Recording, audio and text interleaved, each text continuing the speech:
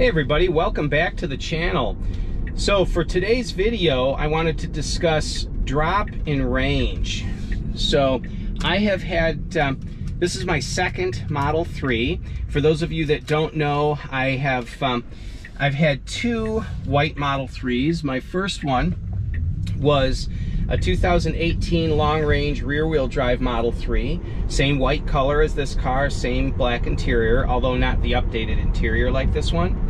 This is a 2021 Model 3 Performance, so it's all-wheel drive with the Performance Pack. I got the same white color, partly because I like white cars, and partly because I use this car for visiting clients for my business.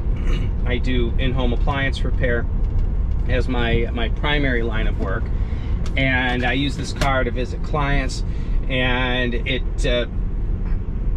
just looks more professional to show up in a white car.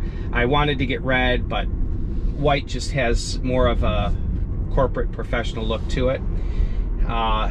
This car is all-wheel drive, again, Performance Model 3, very fast. Rated 0 to 60 time is 3.3 seconds or something.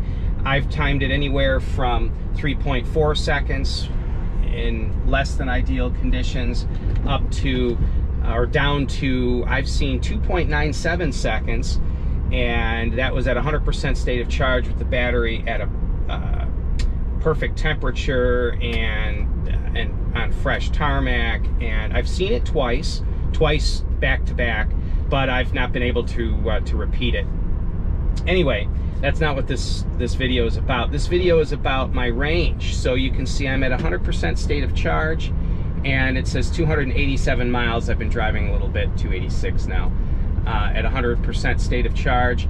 And my car only has 26,000 miles on it, and up until very recently it was charging to 300 miles. Now, when I picked this car up, what was it now, 13 months ago, I believe it was, January of 21, or excuse me, July of 21, and it is currently the end of August of 22 when I'm recording this video. A full charge, though the car was rated at 310, showed 307 on the guessometer there at the top of the screen. All right, so we are at 100% charge. Let's see how many miles it shows. 307 miles at 100% state of charge. And I know that isn't 100% accurate, a way to judge true battery capacity. Nevertheless, it's there, and it doesn't float as much as other cars. For instance, the way Mini Cooper does it, as well as some of the other EV manufacturers, the rated miles of driving versus the battery pack percentage varies wildly with each drive. So if you use the air conditioning and drive the car hard on the previous charge, the next time you charge it, it will show a pretty dramatic drop in estimated miles on a charge. And Teslas aren't quite like that. They do take certain parameters into account. One of the more recent software updates actually states that in the notes. It states that the car will now take weather and other things into account when estimating your range. But Teslas, for the most part, at least my experience, I put 110,000+ miles on my last car. I've got 26,000 miles so far in this car. My experience is that the rated miles versus charge percentage doesn't fluctuate much on a Tesla. I mean, it's pretty rock solid. Maybe that's because I drive the same amount all the time. I don't know, but it's pretty consistent. And I bought the car, it showed 307 as when it was brand new. 307 was its estimated full charge range, which is typical. The car's rated at 310. My last car was rated at 310 and showed 306, I think, the first time I charged it to 100%. But this car was at 307 when I picked it up, and then almost immediately it would charge to 100% at 300 miles of range, 300 to 302. I don't charge it to 100% often, admittedly, because I don't do a lot of out-of-state travel. I happen to live in northern Illinois, And today I'm driving up into, I'm driving toward Milwaukee, Wisconsin. So about an hour and 20-minute drive away. And so I charged it to 100%. But the car's been charged to 100% maybe 8 times or something since I've owned it. And again, always when I drive out of state. Well, I bought the car, it charged to 307. And then it pretty rapidly went down to 300 to 302 on a full charge. I actually mentioned this in a previous video at one point that it had charged to that. And you lose just a tiny bit of charge, a couple percent, almost immediately after you pick up an EV. Well, it had hovered at 300 miles of range, you know, for the last handful of times I charged it to 100%. But then all of a sudden, overnight, I charged it to 100%, and it was at 288 miles of range. 100% state of charge, which is reading as 288 miles. And just as a test, I've charged it to 100% about once a week since then. And just so you know, it's not good it's fine to charge lithium battery to 100% as long as you don't do it all the time, and as long as you discharge it down immediately after it hits that. You don't want it to sit at a very high or very low state of charge. So I want to get that off the table right away. But a few times lately, about once a week, I've charged it to 100% just to see what it would charge to, and it's always at 288 miles of range. So I wanted to address that in this video. I remember Kim from, at the time, her YouTube channel was Like Tesla, and she had noticed that her car had gone down, oh gosh, I think it was to 260 miles of range or something. And she did one of these battery cycles where she drove it way down to like 1%, then charged it all the way to 100%, and left it at 100%, you know, plugged in, charged for a couple of hours to make sure that the cells were truly all peaked at 100%, then drove it way down to like 1% again and charged it to 100% to calibrate the BMS. And in her case, she did get a lot of that back. And I haven't truly done that here. There are a couple ways that you can balance the BMS. One way that Tesla recommends is to drive the car to somewhere below 50% charge. I think I drove mine down to like 28% or something, and leave it sit for 6 or 8 hours at a somewhat low state of charge, and the car will eventually get to a point where it will start to check the individual state of charge of each of the cells. I did that several times, but I have not driven it way down to single-digit percentage and then way up to 100%. My type of driving doesn't really lend itself to that. I really have to go out of my way to do that type of thing. But I will try that. But I don't know that that's what's going on. I have a feeling that, though it's not necessarily mentioned in the last couple software updates, I think that the last couple software updates have also added in a more true expected range, whether it be based on the car's entire life cycle or what. I can tell you that for right now, let's see here, I am at 266 watt-hours per mile. Oh, I have more miles in the car than I thought. 28,602 miles, averaging 266 watt-hours per mile. The car is rated from the factory at 310 miles of range, but that's based on a low, I'm trying to remember if that was 235 watt-hours per mile or something like that. But it's the rated, the efficiency of this car, rated efficiency, they expect you to drive very cautiously. Well, but again, this is a performance Model 3. And as a performance car, I'm not going to drive it super cautious. I'm definitely going to, I'm going to get on it a little bit. And, oh, let's see, I have a notification for yet another software update. So, 2022.20.8 software update is waiting to download. So we'll have to check the notes on that. So I don't drive this car aggressively all the time, primarily because I always have boxes and equipment in my car, being that I use it for work. But I will, on the weekends, on occasion, take everything out and drive it briskly.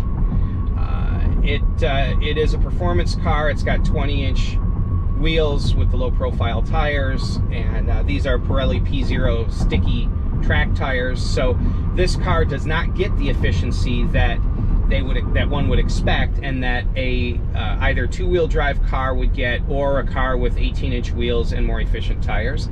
So it more than likely, one of the latest software updates has now built into it an estimated range based on the watt hours per mile that the car is seeing over its lifespan. That would be my guess. Now, there's some comments regarding this online, but there seems to be no real firm data. Now, someone will correct me in the comments section on that, and I'd appreciate that. If there is some firm data on this, let me know in the comments section. Maybe this video is superfluous, but what I wanted to do was to calm people's nerves. You know, don't panic if you have a car that is all of a sudden, you know, dropping in range by, you know, whatever, a couple percent. 1% is 3 miles. So let's see here. My car overnight dropped, you know, 13, 14 miles of range. So that would be, wow, that's 5%. That is not, it's not that my battery has all of a sudden lost 5% capacity. That's not the way batteries work. They don't do that overnight. You may notice, if you're being very, very hard on a battery, you may notice that it will degrade more rapidly than other batteries, but you're not going to go from, you know, a certain percentage to within a week it drops down by 5%. That's not true internal battery capacity change. That is the car's algorithm mathematically calculating that your range is that, and so it's a recomputing of the data within the car's pack and battery management system and giving you a different number. So this video is basically, I'm shooting this to calm people's nerves. If you have a Model 3 or any other EV and you see a sudden drop in range, one thing is to ask yourself, hey, have I recently received a software update? Number two, ask yourself, when truly was it the last time that you checked the range? Because if you don't check it for tens of thousands of miles, then yes, that could be true battery capacity loss. But normally when you see a loss that's that extreme, if you want to call it that, that's a marked loss over a very short period of time, it's more of a software thing than a true battery capacity thing. Also, as a side note, this car has 26,000 miles on it. My last car, I put 110 or 111,000 miles on that car over a 2.5, 3 year span of owning it. And that car was at, I believe, identical to what this car is currently. By the time I traded it in, it was showing 286 or 287 miles of range at 100% state of charge. And again, that car was at 110 or over 110,000 miles. This car's at 28,000. So I don't think it's a capacity loss. I asked a Tesla service technician who declined to be on camera, but I asked him, he was changing the spoiler on my car under warranty. I asked him, does driving these cars aggressively, does flooring it a lot affect the battery capacity? So he had explained it this way. He said, well, there are a handful of Teslas that have been drag raced quite a bit. Now, there's a couple early Model S's with the 18650 cells that had been drag raced a lot, and those cells eventually started to degrade, and you began to see it in the performance of the car after being, you know, drag race launched a couple thousand times. But he said these new 2170 cells tend to not do that. He said, and he said you would have to do it many times, like go to the track every weekend and drag race it, you know, a couple dozen times every single weekend for a couple years. He said, and even then, he said it's different. There are a couple guys that have Model 3s that have shot videos on this. I'll see if I can drum up a couple links, put them in the description below for you, that have talked about tracking their cars on a regular basis and how it has not affected the battery's performance at all. And again, for me, I don't know, I floor the car. I don't floor it every day. I drive the car about 120 miles a day, 100 to 120 miles a day. I don't think I floor it even once every day. Every week it probably gets floored twice. Generally it's because there's a merge coming up and there's a space and I need to get into it. So this car isn't really driven aggressively. I've treated the battery well. I typically charge it to 80% each day, and I don't discharge it below 20% almost ever. And so that's the history of my car, and those are my thoughts on the battery capacity loss, in case you're wondering. So if you have any comments regarding this, because I'm probably missing something, be sure to leave them in the comments section below.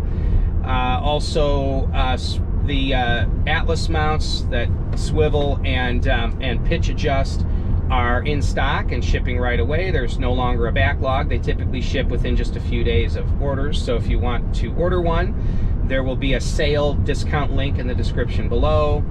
I think that is it for me for today. Thank you very much for tuning in. I've got a couple other interesting videos coming up. I have a video coming up on, we've ordered another new EV. What is it? Why did we order it? I have an update video coming up on my wife's Mini Cooper SE plug-in hybrid Countryman. Got a video coming up on that. We had a minor problem with that car, and so under warranty they're taking care of that for us. So keep your eye on the channel and expect a couple interesting videos in the coming week or two. Thanks everyone for tuning in, and as always, stay charged. Thanks everyone. Bye-bye.